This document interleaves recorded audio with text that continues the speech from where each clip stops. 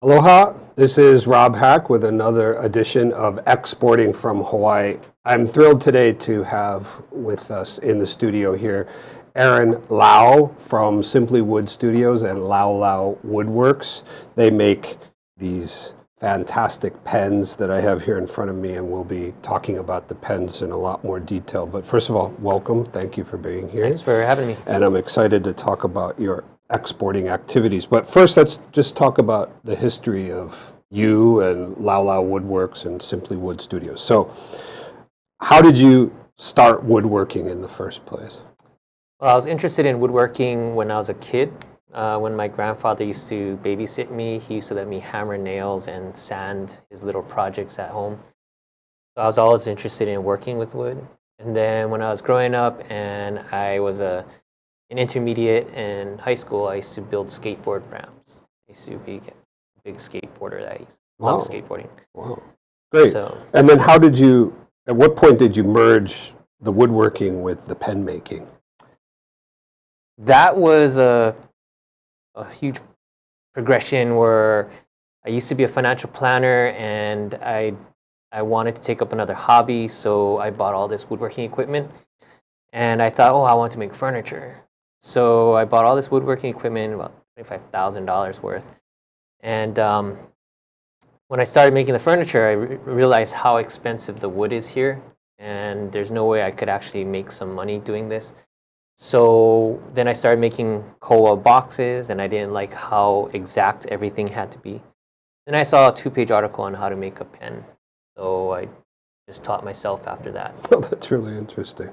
When you say wood was expensive here, you mean importing wood from the mainland or wherever? Any kind of wood, wood. Or even so just buying koa wood, local wood is still expensive. Even if we're bringing in mahogany or pine, getting that wood is still expensive as well. So when did the pen making actually start? When did Lau Woodworks begin operation? So I first made my pen the first pen I made was 2002. And then I was just kind of doing it as a hobby. And then I started doing it as a business maybe about 2003, 2004 part-time. I started doing some craft fairs here and there.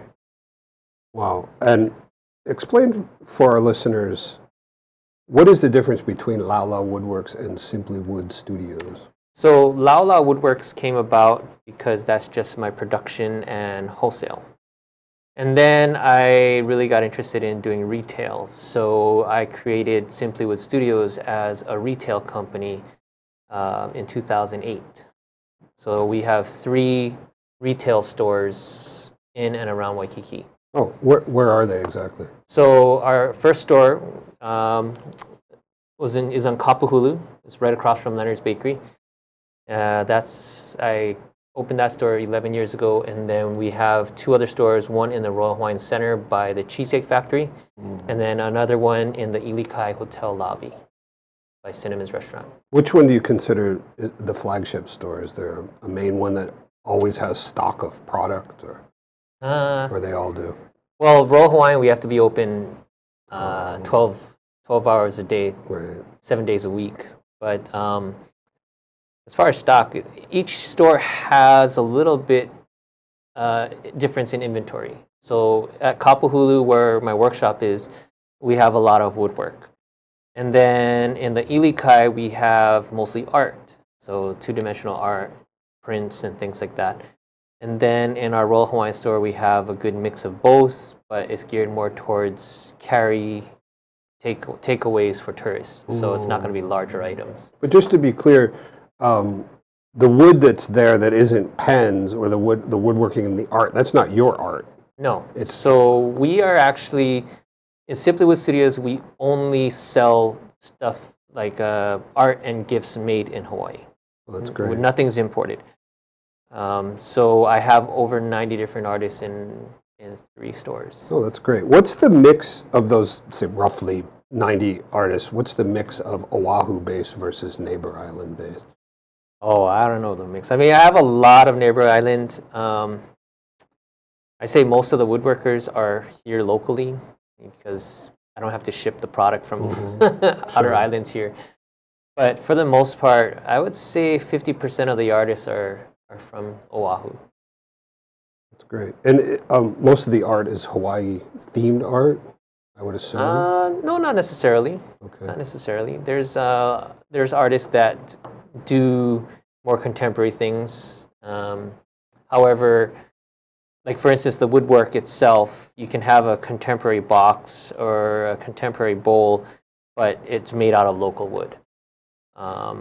But a lot of the two-dimensional art, yes, those are Hawaii themed. Okay. So let's get back to the pens because I just love these pens. Roughly 17 years ago, you made your first pen. Mm-hmm. Then approximately when did you have your first export? Probably about 2003, 2004, I tried to export. Okay. I went on a trip to Japan, and what I did was I just went door to door to stores to see if they'd be willing to sell a koa wood pen. That was a big bust, but you know, that's when I fell in love with Japan. That's my first trip to Japan. Mm. And then what happened was, after doing the craft fairs for quite a while and kind of getting a following, a lot of Japanese were going to those craft fairs. And then they started picking me up in Japanese magazines and things like that. Bloggers and what have you. Well, they didn't have blogging back then, right? That's true, right? So it was purely published Japanese magazines. And then they started to pick us up. And then I opened my first retail outlet, which was a kiosk in Ward Warehouse. Mm. It was right in the middle of the parking lot, and I set up a lathe outside of the kiosk where I would actually make the pens there. And the Japanese would come there, and more Japanese magazines picked me up. And that's when I started realizing the Japanese market was going to be a big market for me. Mm. Yeah. They do love writing instruments. There's no question about it. Pens, pencils, and fountain pens. I think a lot of people don't understand in the U.S. market that many of the pens that we buy at the store, such as Pilot and Zebra and what have you, all originated in Japan. Not all of them are Japanese companies. Yeah, they're really fantastic. I think Japan quietly leads the pen market globally, but people don't really realize just in stationery in general. Japanese love stationery. It's really fantastic. Okay, we'll take a break right now, and we'll be back in a minute, and we'll continue with Aaron Lau talking about selling these fantastic pens in overseas markets. Hello, I'm Dave Stevens, host of the Cyber Underground. This is where we discuss everything that relates to computers that's just going to scare you out of your mind. So come join us every week here on ThinkTechHawaii.com, 1 p.m. on Friday afternoons, and then you can go see all our episodes on YouTube. Just look up the Cyber Underground on YouTube. All our shows will show up, and please follow us. We're always giving you current, relevant information to protect you, keeping you safe. Aloha. Aloha, I'm Yukari Kunisue, the host of Konnichiwa Hawaii, Japanese talk show on ThinkTech Hawaii. Konnichiwa Hawaii is all Japanese broadcast show, and it's streamed live on ThinkTech at 2 p.m. every other Monday. Thank you so much for watching our show. We look forward to seeing you then. I'm Yukari Kunisue. Mahalo. Aloha, Rob Haak back on Exporting from Hawaii today with Aaron Lau from Lau Woodworks and Simply Wood Studios. Before the break, we were talking about Japan specifically and the pens and the relatively cheaper pens that everybody buys, that everybody can get them at Sam's Club or Costco in bulk or Fisher or what have you, those ballpoint pens and the gel inks and what have you. Those largely come from Japan. And now you're exporting these premium pens back to Japan, which I think is great. Koa wood inlaid pens. So when did the Japanese market learn about koa? You know, from what we saw when I first started making the pens, the Japanese didn't know much about koa wood. They thought it was pretty, but they had no idea what was curly koa, what was a premium wood, what was nice koa. And then, I don't know the year, but right around when Jake Shimabukuro became popular in Japan, and the Japanese started to really like ukuleles. And then they started to know or learn more about koa wood through knowing what ukuleles are made out of. And then they became more sophisticated in knowing what koa wood was nice. At first, the Japanese were buying the cheapest koa you can find because the Japanese didn't like a lot of figure in the wood. They liked their wood looking clean. Right. But now, demand, not only in Japan, but worldwide, koa has become its own brand. And it's become a huge export for Hawaii. And now there's a huge difference in price point between curly koa and the cheaper koa because now everybody knows what's expensive and what's the good wood. Right, Yeah. right. So when you're selling in Japan now, I've seen you at trade shows and what have you. Are trade shows important for your business? Trade shows are very important for my business. It's way more efficient than trying to go door to door like it did my first trip to Japan. And when you're selling at a trade show, are you generally after wholesale accounts? Or are you selling to Primarily, individuals? yes. Okay. So I'm at the trade show in Japan that I see you all the time. That's primarily a wholesale trade show. And That's Tokyo International. Tokyo International Gift Show. Are there others that you do? Not yet. I do the Hankyu show, which is actually the department store, which is a direct-to-consumer Right. store show. But it's extremely important, and I've learned so much just from talking to other businesses that go up with me to the trade shows and talking to all the people coming from all around the country to that show. And I've learned a lot. And as you know, being based out here in the middle of the Pacific Ocean and shipping product around the world is not cheap Yes. or easy. Yeah.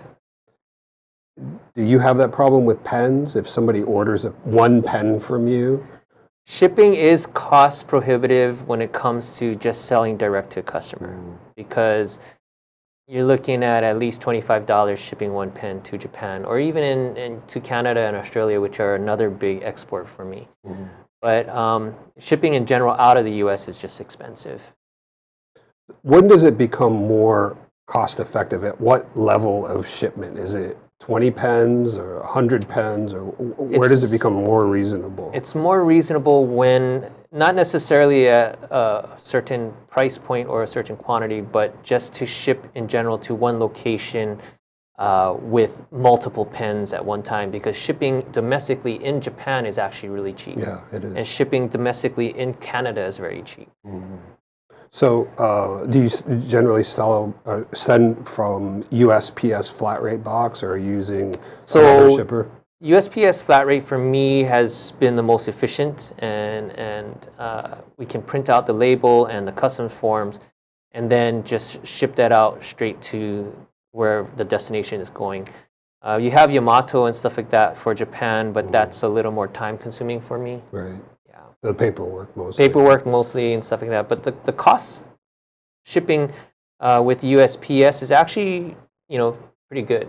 A typical wholesale order from Japan would be how many pens, roughly?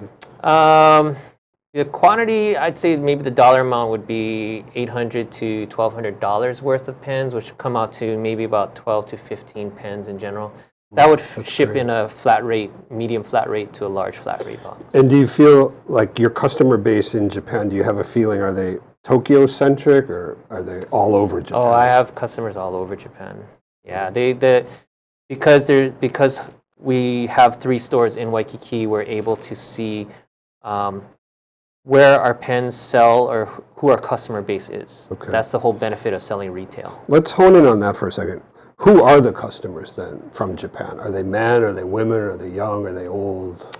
The great thing about my pens is there's no specific demographic as to who likes the pens. I can have a parent buy a pencil, a $145 pencil for their high school student son.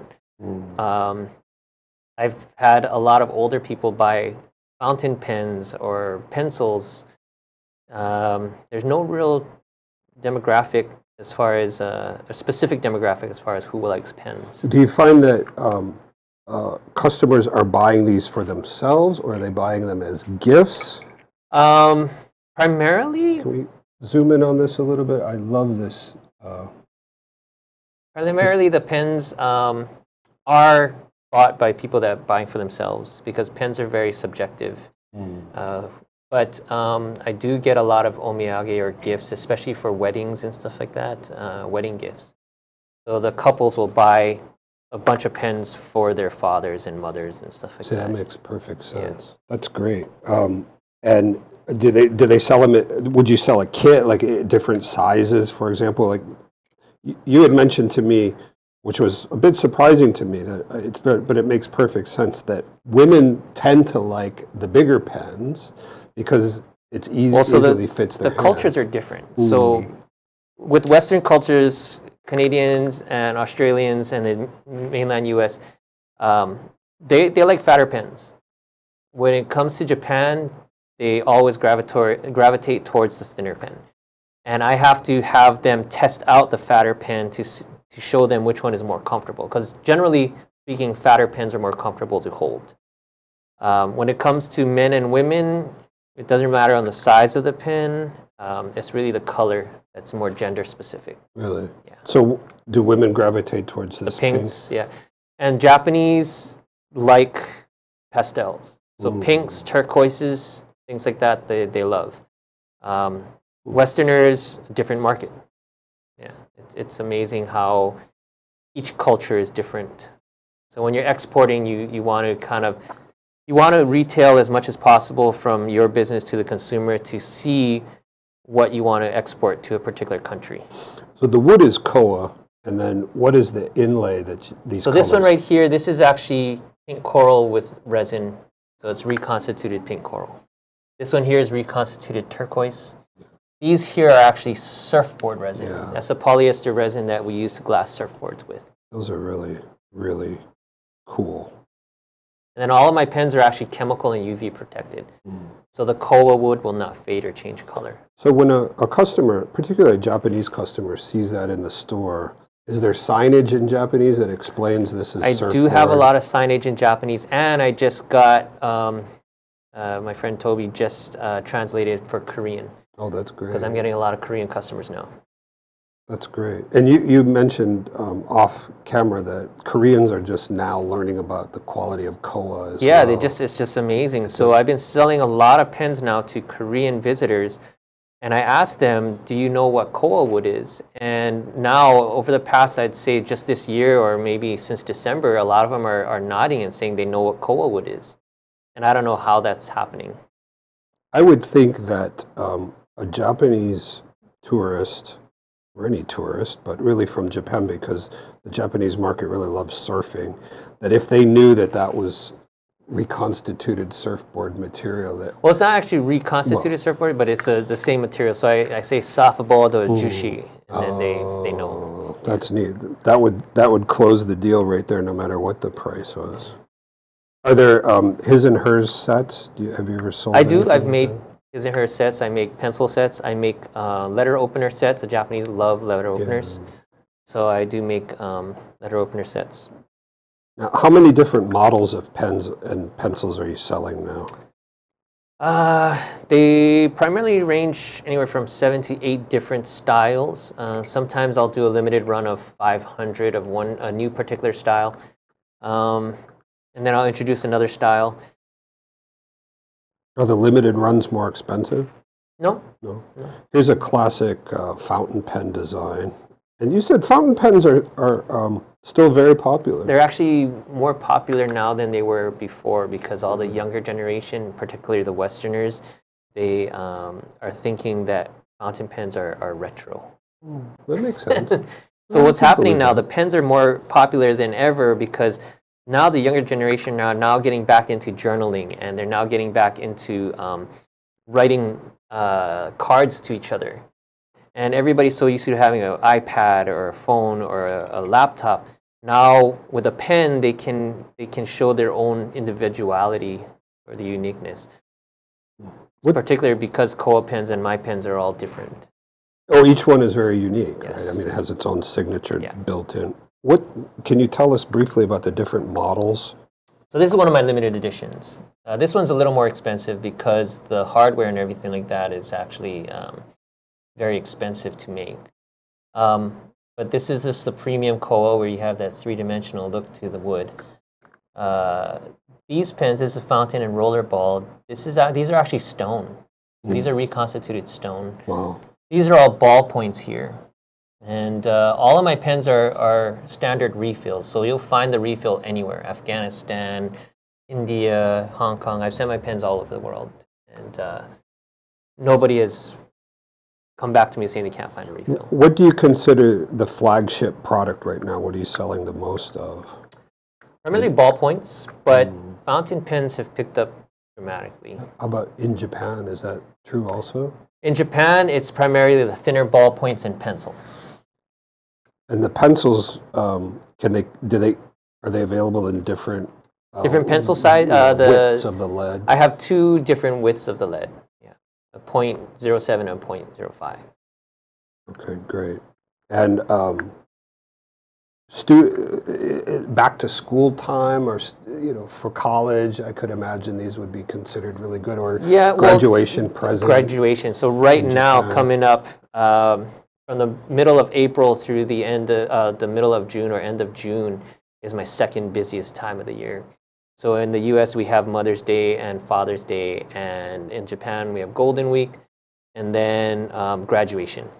So I'm glad to hear you're cognizant of the Japanese holidays, because I think a lot of our companies here in Hawaii who are trying to export to Japan or other countries are not paying attention to the holiday schedule in those countries. It's really, like I said, it's really beneficial for me to have my 3 retail stores, because we have the Japanese customers coming to me, and I personally talk to them, or my salespeople personally talk to these Japanese customers.